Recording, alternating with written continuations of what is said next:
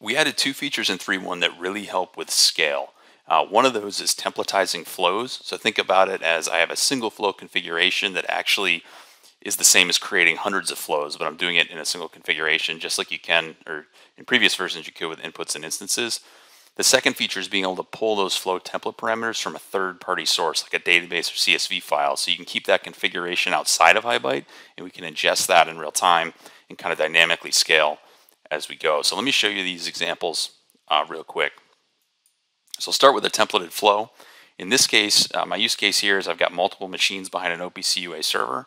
I want to monitor every one of those machines, and I want to monitor the state of those machines. And when there's a state change, I want to push that to my UNS.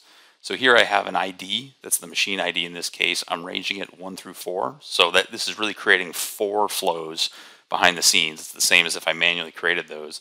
And I'm passing that parameter down to my instance, which passes it to my input, and I'm outputting over the UNS. And then as my trigger, I'm looking at a particular tag on line 1 conveyor for the ID.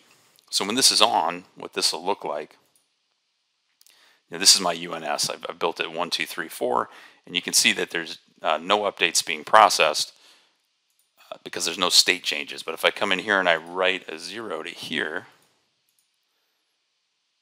you'll see a message gets driven because there was a state change. So really, this is the fast way to build, 4 flows essentially.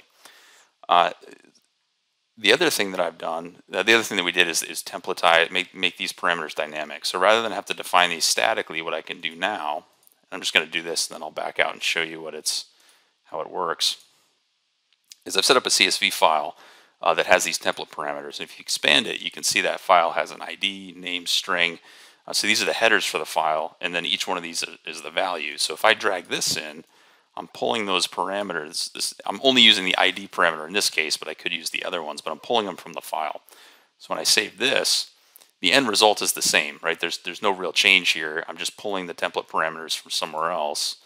And if we go and look at the CSV file and do a test read in HighByte, you can see we're reading each row. That's the header name. That's the value. So these are the values we have access to in the template. And if I go look out here, you can see it's a really simple file. So now I can include this in a database or somewhere else. HighByte can reference that, and if I go and add conveyor 5, for example, I just add it to this line, save it, and it'll automatically get pulled into the HighByte flow. So I can drive that configuration externally.